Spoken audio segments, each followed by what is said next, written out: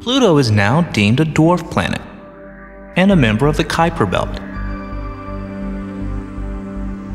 The Kuiper belt is a region of the solar system that extends just beyond the orbit of Neptune, at about 2.8 billion miles out to about 5 billion miles.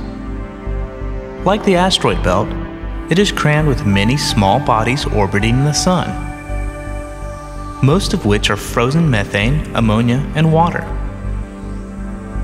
Here's a size comparison. Earth, Ganymede, Titan, our Moon, and several bodies from the Kuiper belt. Currently, the largest known Kuiper belt bodies are Eris, Pluto, Sedna, and many more without formal names like FY9 and EL61.